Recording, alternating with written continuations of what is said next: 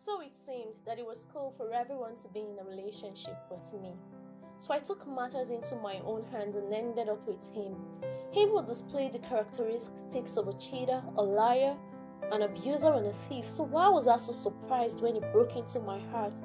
I called 911, but I was cardiac arrested for aiding and abetting because it was me who let him in, claiming we were just friends.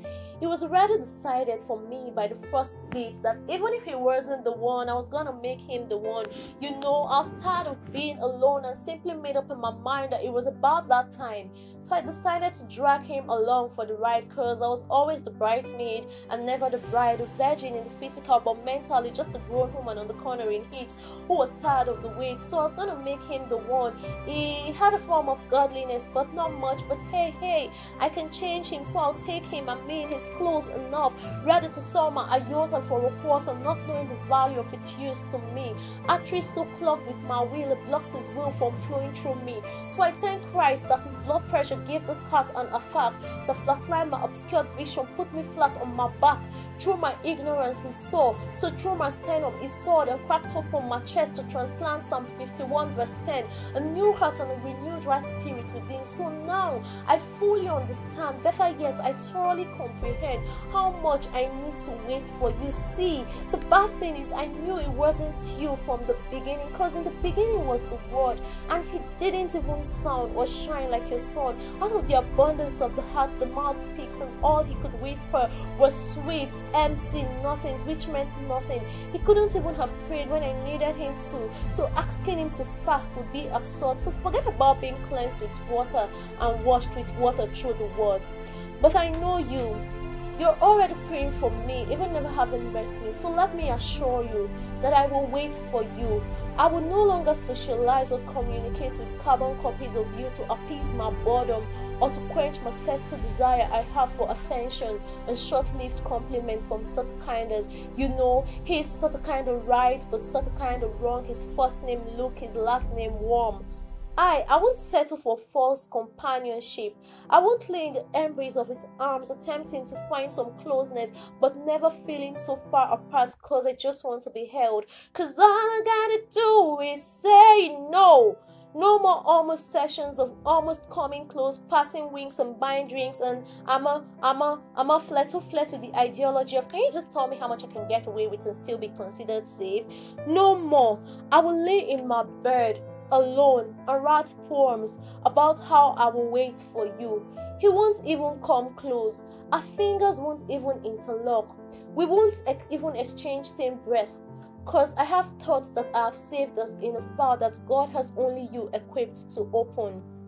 I will no longer get weighed down from so-called friends and family talks about the consign from a biological clock when I serve the author of time, who is not subject to time, but I am subject to him. He has the ability to stop, fast forward, pause, or rewind at any given time. So if we could role play, you would be Abraham and I could be Sarah, or you could be Isaac and I could be your Rebecca, a servant answered prayer. I am bone of your bone, flesh of your flesh, made up of your rib, Adam, and once we meet like electrons, I will be bound to your nucleus, completely indivisible atom. We even speak the same math. 1 + 1 + 1 = 3, which really equals 1 if we add him. We were all created in his image, but you have the ability to reflect, project, and even detect the sun. If I were to explain what you would look like, you would have to look like a star, a son of the sun. I would gain energy simply from the light that you shine on me. I would need you in order to complete my photosynthesis. I await your revelation, but once again from the Genesis, I will wait for you. And I will know you, because when you speak, I will be reminded of Solomon's wisdom.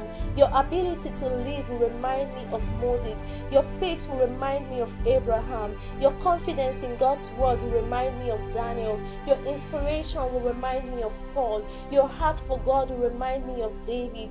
Your attention to details will remind me of Joseph. And your ability to abandon your own will remind me of the disciples but your ability to love selflessly and unconditionally will remind me of Christ. But I won't need to identify you by some special Matthews or some special Marks, because his word will be tattered all over your heart, and you will know me, and you will find me where the boldness of Esther meets the warm closeness of Ruth, where the hospitality of Lydia is aligned with the submission of Mary, which is engulfed in the tears of a praying Hannah. I will be the one drenched in Proverbs 31 waiting for you. But to my Father who has known me before I was birthed into this earth, only if you see it fit, I desire your will above mine. So even if you call me to a life of singleness, my heart is content with you, the one who was sent. You are the greatest love story ever told, the greatest love ever known. You are forever my judge, and I'm forever your witness. And I pray that I'm always found on a mission about my Father's business. I will always be yours, and I will always wait for you, Lord, more than the watchmen wait for the morning. More than the watchmen wait for the morning, I will wait.